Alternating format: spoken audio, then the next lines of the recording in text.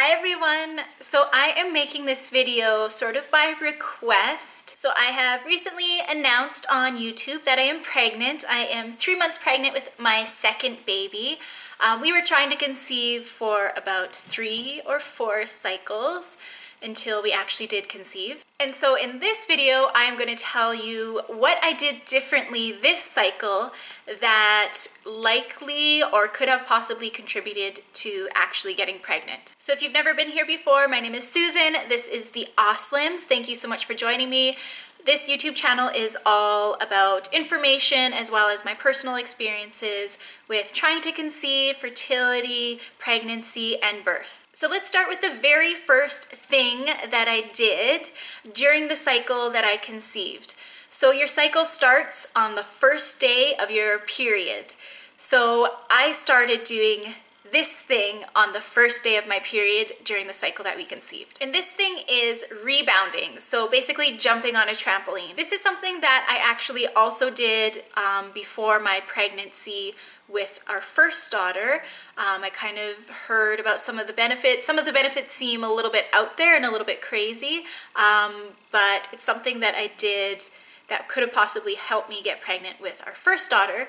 So I thought I'd give it a go for this second pregnancy. So I didn't start doing it until the exact cycle that we got pregnant on. I started on cycle day 1, so the first day of my period, and I actually only did it during my period. If I were to do it again, I might continue rebounding all the way through until I ovulated and then probably stop during the 2-week wait, just because I don't want to be bouncing around. I don't know if the egg is trying to implant. I just feel like there's a possibility that it could jolt it out of place or something. But let's get into what it actually is and why I decided to do it while I was on my period. So rebounding, as I said, is basically jumping up and down on a trampoline. The thing with rebounding as an exercise is that it is stimulating every single cell in your body.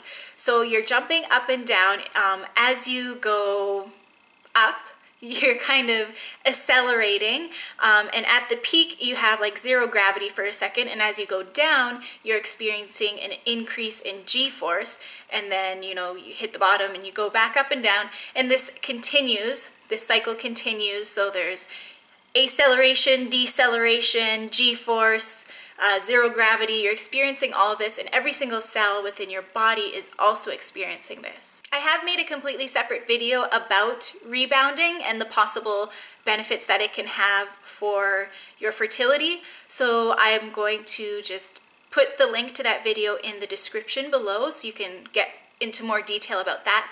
But basically what I was doing while I was rebounding during my period, what I was thinking in my head is that when you're on your period, your body is sort of excreting your uterine lining and everything that's not supposed to be inside of your uterus at that time. Your body is doing the best job that it can, but there is always the possibility that there is some sort of like leftover crud inside of there that's not completely coming out. So what I figured is that if I do this rebounding during my period, that it would help to stimulate my uterus, and through this bouncing motion it would help to sort of excrete any sort of excess matter that could be possibly still inside of my uterus. And at the time during your period, your cervix is open, whereas most of the other time, unless you are ovulating, your cervix is tightly closed to not let any bacteria in. So I thought that during my period would be the perfect time to try to help my body to release as much as it needed to release, I suppose. I'm sorry if this is sounding gross at all. I don't feel like it's sounding gross, but I'm sure when I watch this back, I'm gonna be like, oh my God, why did I say all of that? So that was my idea, that was my theory, that's what I did, and it was the cycle that I ended up getting pregnant on. So I didn't go crazy with it. Like, if you bounce too much and you haven't been practicing, you haven't been doing it before, it kind of makes your head feel weird. So I wasn't doing it for long periods of time at all. I was just doing it for like a few minutes, a couple of minutes, maybe a couple times a day, and that was it. They say that with rebounding, you can start to experience some of the benefits after doing it for just 2 minutes. So I did that from the day that my period started, that cycle, and ended when my period ended. I quit doing it after that. So then the second thing that I did on the cycle that we conceived, that I had never done before ever, was a Mayan self-fertility massage. So I have also made a completely separate video on this, so I'm going to link down in the comments, in the description, sorry, below, I'm gonna link down that video as well. But this Mayan self-massage, it's one type of Mayan massage. If you're gonna go to a Mayan massage practitioner, then they are definitely going to do like a more in-depth, professional sort of massage. But the massage that you can do at home is very, very simple. Like you can do it within 5 minutes. It's nothing complicated, nothing major. In the video, in the description, I'll show you exactly how to do the massage. So I don't need to show you that in this video here. But yeah, it's very simple. It's not as intense, obviously, as getting a professional Mayan massage therapist to work on you. So that could be an option as well. But for me, I just did this self-massage. So the idea with the Mayan massage is that our uterus, our ovaries, our fallopian tubes, everything that's inside of us can move around, like including all of our organs. They can all move around a little bit.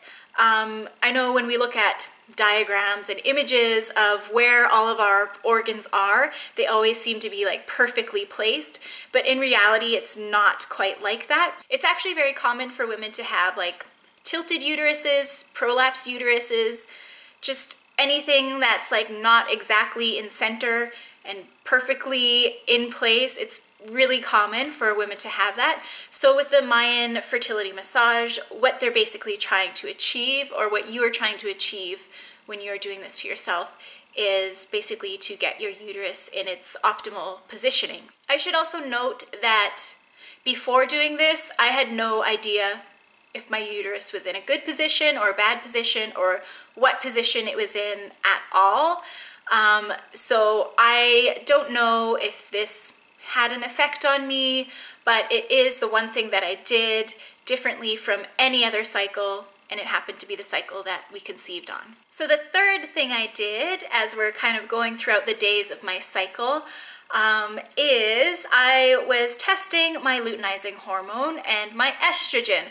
So to test both of these things, I used the Clearblue Advanced Ovulation Kit.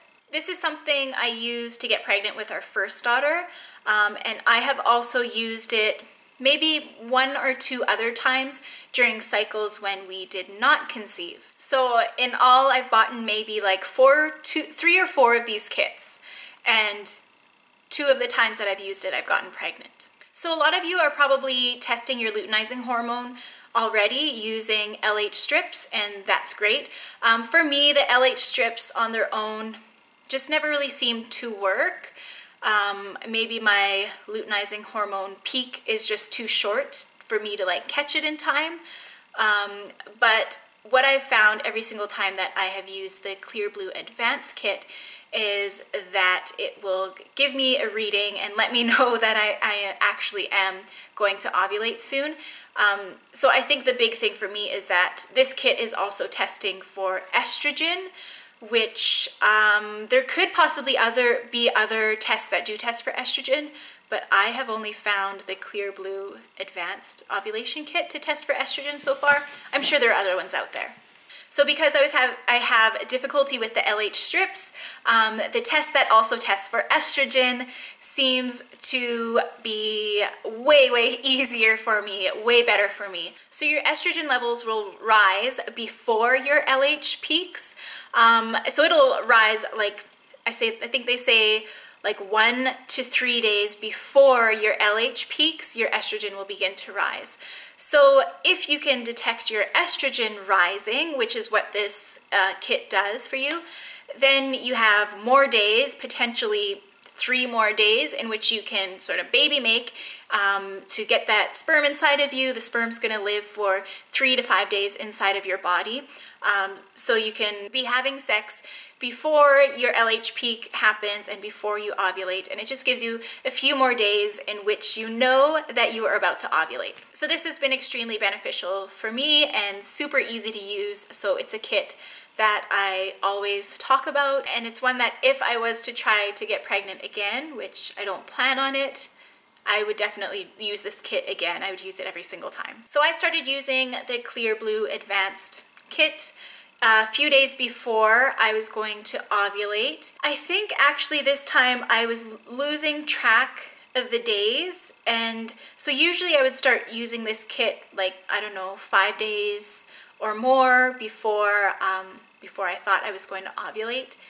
But I lost track of days, and so I ended up using it, well, I ended up using it like 2 days before I ovulated. No, wait, 3 days before my LH peak. So what happened was the first day that I used it, I got like just the blank, so just the empty circle, which meant that nothing was rising. The very next day I used it, I got the smiley face, or the flashing smiley face. I'm not sure which one they give you first now. I don't have the kit anymore. But I got the one that was telling me that my estrogen was rising. And then the very next day after that, so day 3 of testing with this kit, then I got the other smiley face that tells you now you're at your peak, your LH is peaked, I guess. So then after that, like a day after that, you're probably going to ovulate. So I really only had 2 days of positive readings, and every other time that I've used this test, I've gotten like 4 days. So I don't know if I tested too late, or if, I don't know, this whole ovulation thing just happened really quickly this time, but we literally only had sex 2 days and we got pregnant. That might be too much information. The cycle before, okay, now I'm just gonna give you more information.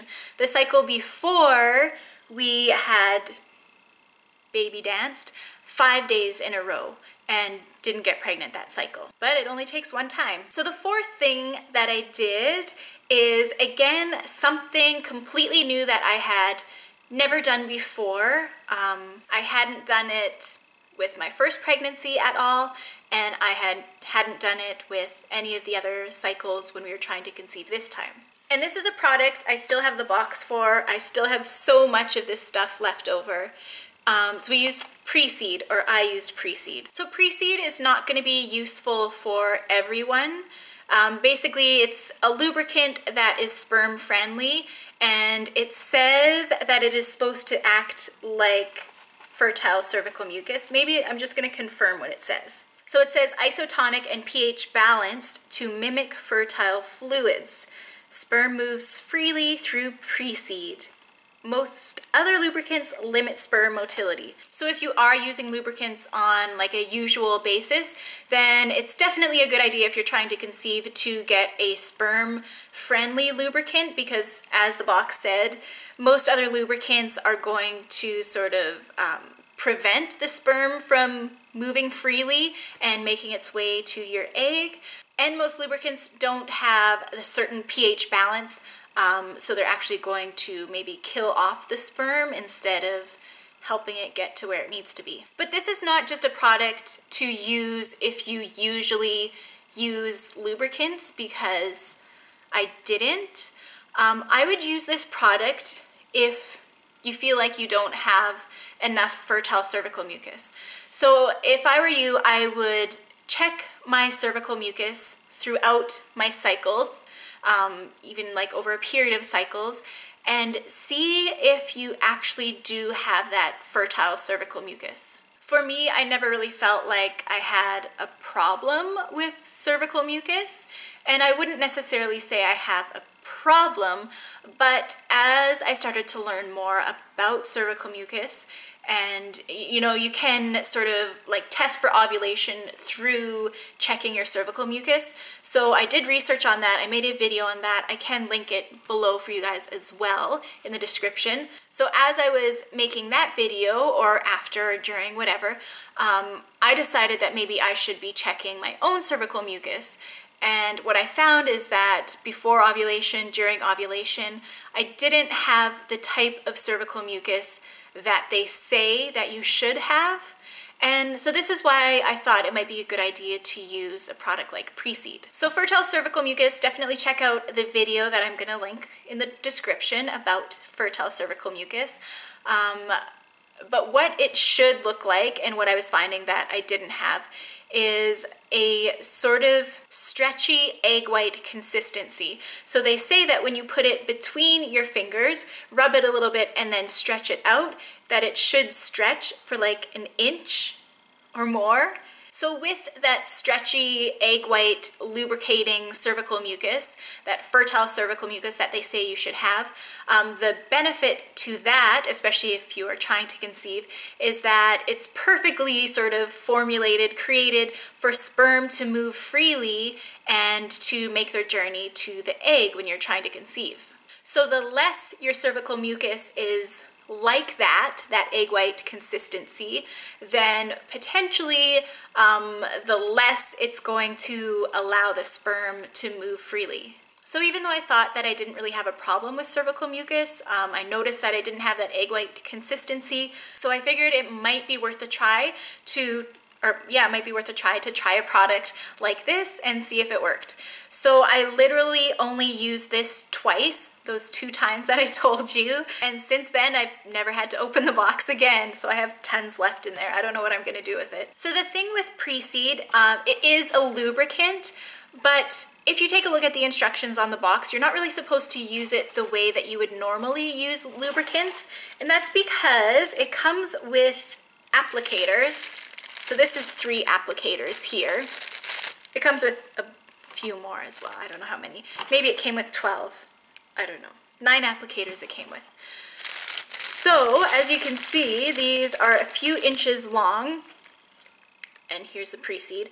But basically the instructions tell you that you're supposed to insert this about 1 to 2 grams, which is, you know, this much. And you're supposed to insert this basically as far as you can, as close as you can get it to your cervix. So if you are using it like a regular lubricant, you don't want to be using very much, just a little bit. But if you're going to use it sort of the, I'd like to say proper way, or the way that they're instructing you to use it to really help that sperm flow to, you know, have better motility to get to the egg, then you are going to want to follow the instructions. And if you're using it more like externally, not completely externally, obviously, but if you're using it externally, then a tiny bit goes a long way, like you can use a drop. But I suggest, if you know that you have a little bit of an issue with cervical mucus, just use it the way that they tell you to use it, and that's how it's going to actually achieve the results it's supposed to achieve. So those are the 4 things that I did differently this cycle. I'm also going to give you some products, some nutrients that I take all of the time that I feel can help you conceive if you are not taking them right now. So these things are omega-3 oils, a multivitamin, and a vitamin D supplement. When it comes to the vitamin D supplement, I am not going to say that this is something that everybody should take, because I know a lot of people should take it, but it's really dependent on your situation. Actually, I have a completely separate video about vitamin D and how it can potentially help you with your trying to conceive journey. So I'm just gonna link that video down below as well, because there is a lot that goes into deciding whether you should take vitamin D or not. So just watch that video instead of me trying to describe it in here. When it comes to a multivitamin and an omega-3 supplement, I really do believe that everybody should be taking them. Like, I can't think of a situation in which you should not be taking them unless you have allergies to any of the ingredients that are inside of them. So the reason I recommend omega-3s, there's tons that it can do for your body, but when we're talking specifically about fertility and trying to conceive, it's really important to be getting healthy fats in your diet because your hormones are predominantly made up of fats and proteins. So getting a healthy fat like an omega-3 is a great idea. So a lot of people say, well, why don't I just eat more fish, because fish oils are like an obvious source of omega-3. A lot of the supplements are just called fish oil supplements instead of omega-3 supplements. So you could eat more fish, but the thing with eating fish is that it can contain other things like mercury, because our water is not the cleanest. So there was a report on consumerlabs.com. I do have a separate video I could also comment down below. I might as well put in the description down below this other video about omega-3s and trying to conceive. But basically, Consumer Labs said that they tested a whole bunch of omega-3 supplements, and all of them had like barely any mercury or anything that you should be concerned about. And they also said in that same very short article that there is a much higher chance of consuming mercury if you are eating the fish alone, as opposed to taking a supplement. So this is why I prefer to take a supplement over eating a bunch of fish. And then when it comes to multivitamins, you know, do whatever research you can to pick out the best multivitamin for you. If you are trying to conceive, definitely take a prenatal multivitamin. That's always a good idea. The prenatal vitamins have more of the nutrients that we need when we are pregnant, but these nutrients are also very beneficial right before you become pregnant, as well as when you're trying to conceive. So one of the nutrients that the prenatal vitamin will have more of compared to the multivitamin is folic acid or folate. And the thing with folate and folic acid is that we need it when we are pregnant in the very, very early stages. It helps to prevent spina bifida in our babies. But the thing is that spina bifida is something that will develop before, or can possibly develop before you even know that you're pregnant. So it's important to have this nutrient in our bodies before we even become pregnant. So start taking your prenatal vitamin as soon as you can, as soon as you're trying to conceive. It doesn't hurt to take the prenatal vitamin even if you're not trying to conceive. I guess I should correct that in that some prenatal vitamins also have higher levels of iron. So if you already have high levels of iron and you're not trying to conceive, then maybe you just want to take a multivitamin instead of a prenatal vitamin. Okay, so the last things that I have promised to tell you guys about in this video is some herbs. Yes, I pronounce it with an H because I am Canadian, not French Canadian.